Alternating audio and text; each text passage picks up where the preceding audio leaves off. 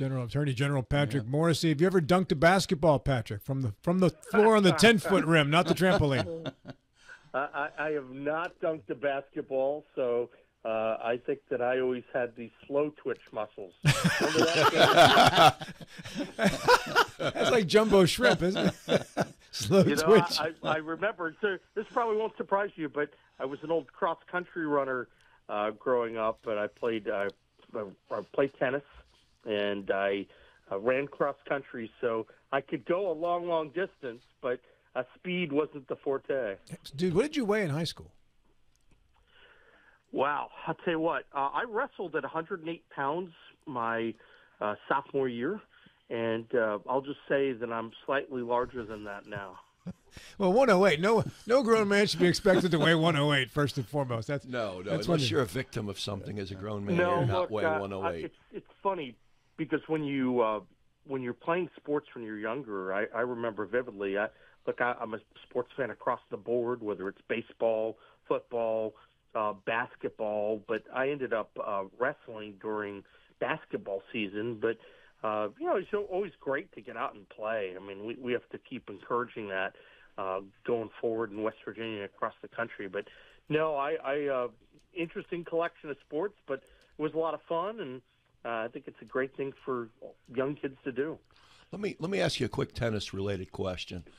I tried playing pickleball a month or so ago, and I've played a lot of tennis through my life. I love tennis. Did you have fun playing pickleball? Not really. No? I mean, it was okay, and I mean, I think if I get into it, I'm hoping this winter when my Medicare season ends to get into it. But I found myself swinging and missing low balls and balls on the side because I'm used to a longer racket. So my muscle memory is saying, okay, you're going to hit that, no problem, and then I miss it by half a foot. Are you sure that's not just being in your 50s now? I was going to say, and not as flexible as you used to be. These guys are the ageists. Can you believe that? No, I was wondering, have you tried pickleball? Did you find the same thing, that it's just the muscle memory doesn't work?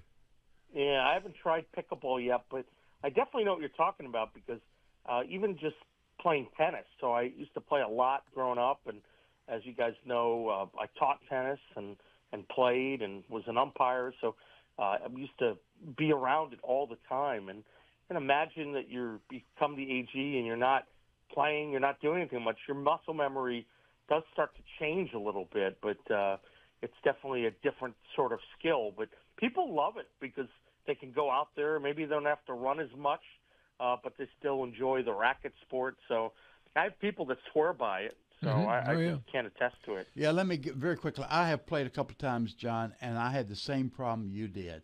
I enjoyed everything, all the balls above the knees, but below the knees or the ankle level, I cannot get to them anymore. It's very frustrating. In your defense, Admiral, you're 84 years old. I'm 84 years of age, but I still feel fairly flexible, except when I'm trying to hit a low pickleball. You get along well. You do. You get along well. I'm only 56, and I feel that I am discriminated against every day because the ground is far too low for me. So when I've got to lean down even to pick up the balls, playing pickleball, it's bad. Yeah. Hey, speaking of athletics, throughout your term, the last 8 years, but you've done the Game of the Week, Kids Kick Opioids project, and soon your term as AG will end. Will you attempt to keep this going as a potential governor if you should be successful in November?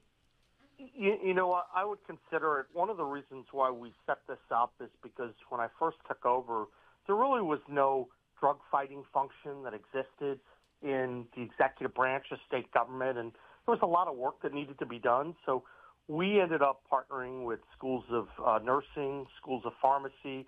We worked with the legislature to introduce curriculum into the school to educate people about the drug problem.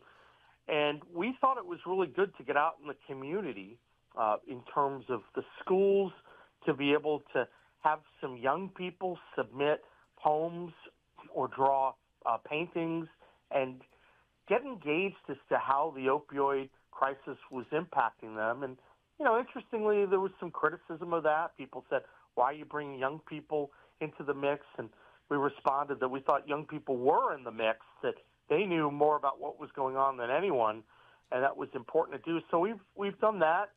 We had the opioid awareness games of the week where you try to find a rivalry game and you educate people about the perils of legal pain pills. And we found some pretty interesting statistics along the way that a lot of the athletes were taking opioids when they could have been taking non-opioid alternatives, and as a result, they were much more likely to become addicted.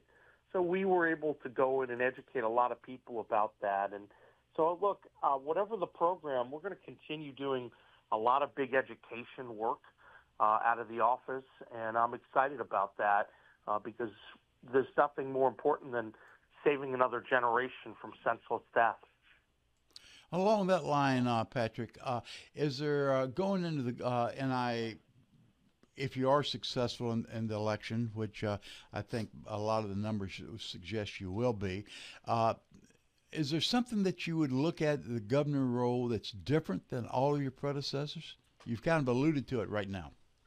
Yeah, so I think the key thing that we'll be able to do, if I'm fortunate enough to get elected, and I would say to everyone listening also, we're running statewide, we're running hard, and yet this is the first time, I believe, in it'll be over 100 years that the Eastern Panhandle is going to have an opportunity to have someone elected from this area. And I think that's important for people to understand. And beyond the record of what we've done, I think it's always helpful for someone who has taken the time to get to know all parts of the state and is going to represent every county and every person effectively. But one thing that we're looking to do with respect to the drug epidemic that I don't think anyone's had an opportunity to do before is we're going to try to work with the counties, the cities, the West Virginia First Foundation, the private sector, and the feds to be able to come up to have comprehensive solutions to a lot of the problems that we're seeing right now. And in the past, that really wasn't possible because, one, there wasn't a West Virginia First Foundation, and we weren't able to leverage the settlement resources that were out there. Two, there's a big plan within the West Virginia First Foundation, the strategies to tackle the opioid epidemic. And so I think if we can leverage the resources of the governor's office and bring people to bear coalition-wise, that's going to give us the ability to, I think, accomplish even more fighting the drug epidemic, and I'm excited about that. Plus, obviously, we're all watching and waiting to see what happens nationally, but if we're able to go in and work with President Trump, I can envision a scenario where you're working with the federal government on a couple policies, such as making fentanyl a weapon of mass destruction. You're doing partnerships with the counties, with the private sector, with the foundation, with the legislature on ways we can take on this terrible crisis from a holistic perspective. So I do think that's going to be different, and obviously education and prevention will be a big part of it. Patrick, you mentioned West Virginia First a couple of times. Of course, the model that we all look back on was the tobacco settlement, and I think West Virginia and other states are kind of using that as a consideration to putting together the approach to this epidemic. Are you satisfied at this point in time the progress that West Virginia First has made? You know, I would say that no one should ever be satisfied anytime there are still deaths that are occurring from a particular problem. And so that's certainly the case for the drug epidemic. And so there should be no satisfaction until we protect everyone's life. I will say that I am hopeful that the pace is going to pick up.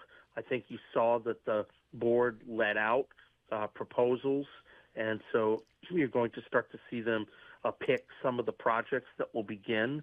But I'm really looking forward to getting elected as the next governor, because one of the things we'll be able to do, I think, is to work closely with them and I think help move that along. Now, they're a private foundation, and we're not going to interfere in all of their decision-making, but I think there's a really unique opportunity to work with them and help them perhaps move at a different pace. But I think there are a lot of good people. I'm not going to be critical of them. I think you've got a great executive director, someone, Jonathan Board, who's done some terrific things, and I am optimistic long term.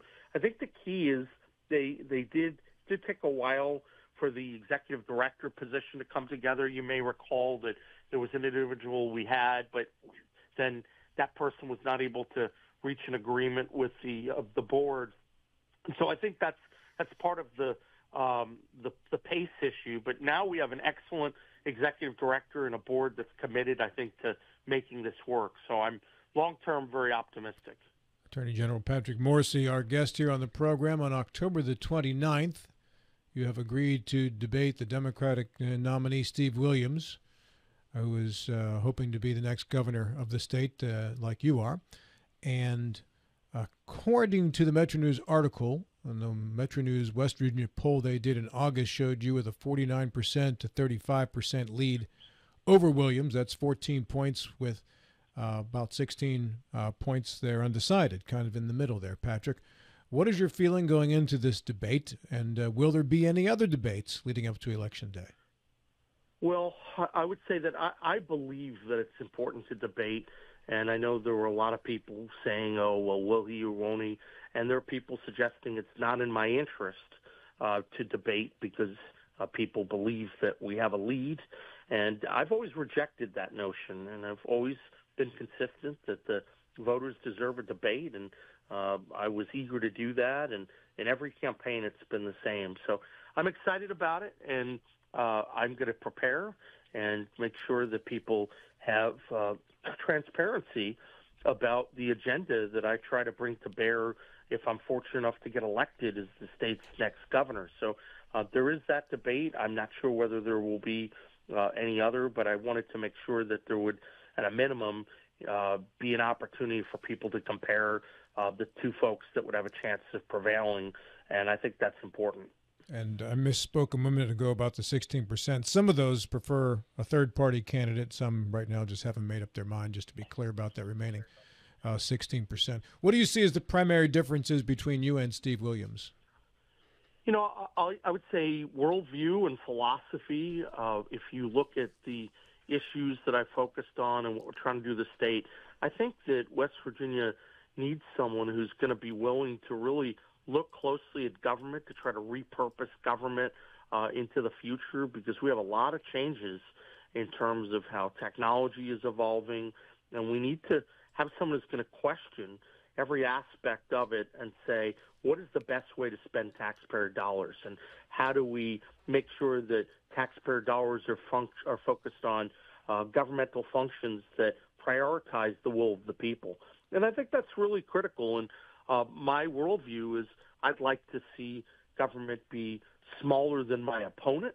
I'd like to make sure that we're turning more money back to the people. It's their money. It belongs to them. I think the other big difference is you're going to see a very aggressive approach on my end to try to help West Virginia compete better with the other states that we touch, and to put coalitions together also to ensure that our natural resources are used appropriately. But I've talked about it on this program and other places, having that rigorous competition with Ohio and Pennsylvania and Maryland and Virginia and Kentucky, and looking for different ways that we can be superior to all those states on tax policy, on regulatory policy, workforce policy, licensing rules, to drive those workforce participation numbers up through the roof. That's going to be critical, and I'm the only one focusing on that. I'm not going to say anything bad about my opponent. I don't. I think he's a nice guy, and I have no interest in making this into kind of a personal squabble. But I will say that the worldview is going to be different.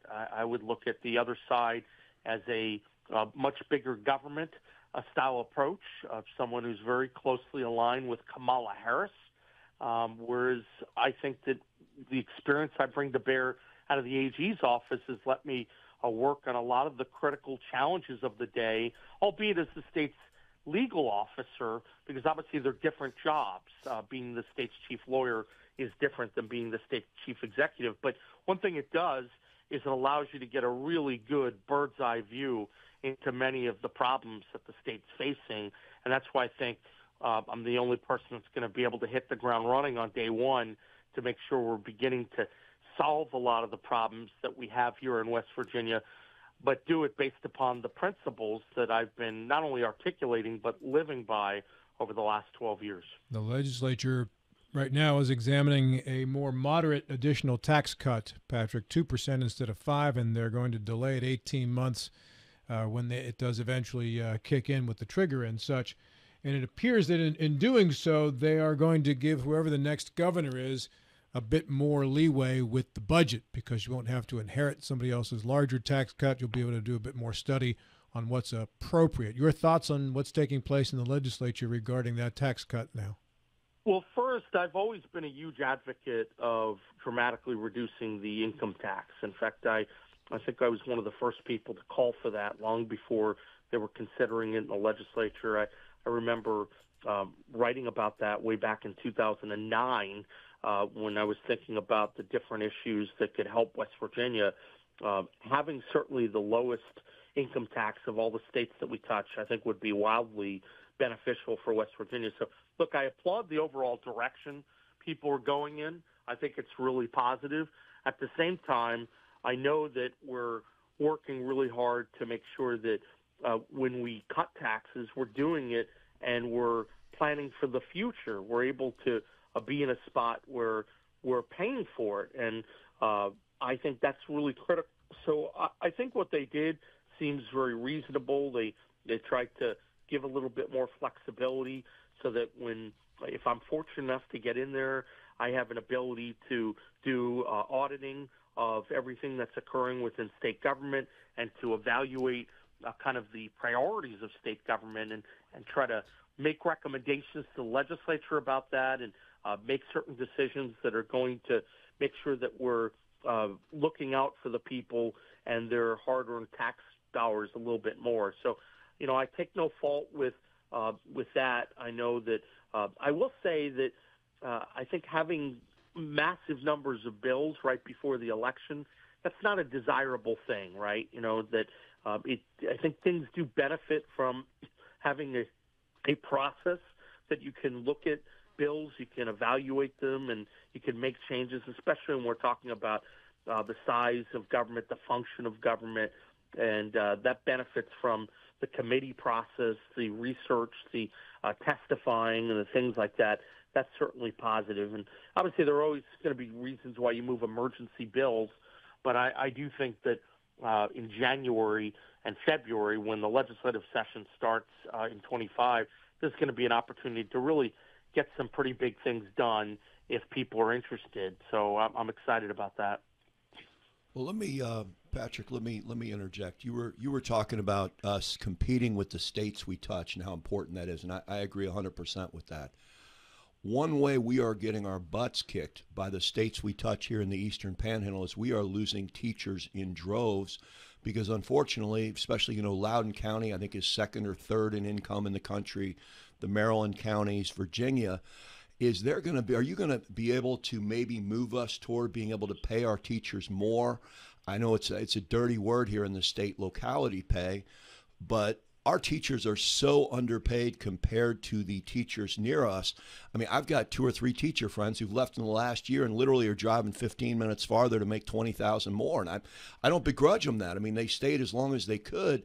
But the bottom line is we are losing brain power. We are losing teachers. And one of the great things about the Eastern Panhandle is we are the economic engine that is driving the state because of the growth and the growth of higher incomes. And if our education goes down, we will have less people moving here from Northern Virginia, Maryland, that are people with high incomes that are adding to our tax base if they can't educate their kids well. Do you have any thoughts on that? I do, and I think you're exactly correct. And I've pointed this out many a time because when you're competing with Loudoun County, which is, I believe, the wealthiest county per capita in the country right now, and you're talking about the ability of another county to kind of come in and steal a lot of our teachers because they can just pay them so much more, we have to make adjustments on that. And I believe that firmly, and that's why I talk in terms of competing with the other states that we touch. I don't use that other phrase. I use the phrase that we're trying to be more competitive, and that's the only way that you win in a modern world, that you compete, and that means taking on the other states across the board. And certainly in the educational realm, that's important.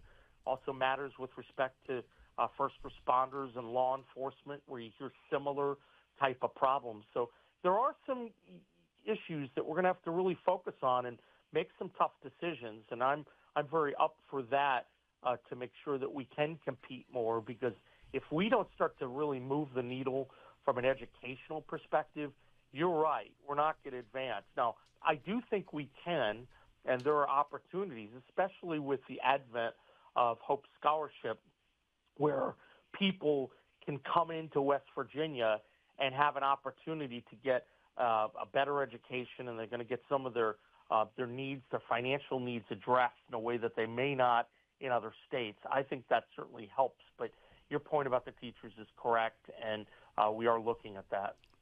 Bill? Yeah, let me shift gears. We're in election season where there's in a highly polarized country, people are on edge, people are looking with askance at the other side.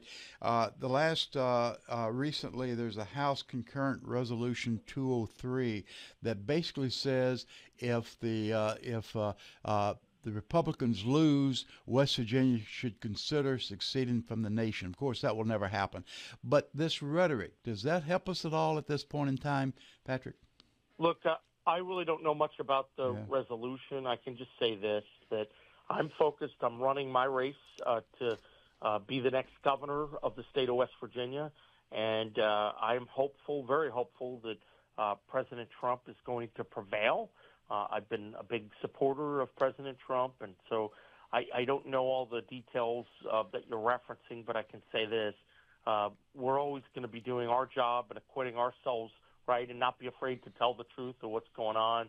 But I'm focused right now to make sure that I have a good chance of prevailing, and that also we have a chance to make sure that we're going to do everything we can to elect good people across the board for all positions, for House, for Senate, and certainly for President, and I think that's important.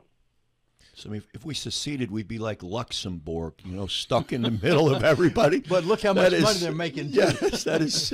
We're not going to secede. Yeah, no, I'm just being silly. I mean, when you hear people say stuff like that, it's like, why? What is the purpose of being, that far beyond the pale of anything sensible? Hey, about a minute left, Patrick. Are you back in the Eastern Panhandle anytime soon? I was just back until yesterday, and I left to come back to Charleston, and I will be back. I'll be at the Apple Harvest Parade in Martinsburg coming up. I believe that's in a little less than 2 weeks. Mm-hmm. So I'll be back again after being around this weekend. There was a grand opening for the Republicans in Jefferson County that I attended on Sunday, and so it's been nice to spend some time, and we're trying to do a lot of campaigning in the Eastern Panhandle. I think that's really important. It's a unique opportunity to elect someone from the Eastern Panhandle to the governor's position and have someone who can really do some incredible things. I feel very fortunate and humbled that I've had the opportunity to serve as the state attorney general, and I think the matchup against my opponent is strong. I look at that, that's a very different worldview in terms of the role of government in people's lives and in terms of aligning with a lot of the far left causes. And so that's why I'm hopeful that people will look and see the name Patrick Morrisey. I believe we're first on the ballot, so people can look at the first name and stop and hopefully punch the ticket. And on that note, we are out of time. Have a great day, sir. Thanks so much. Appreciate it. Thank you, sir. Thanks, Patrick.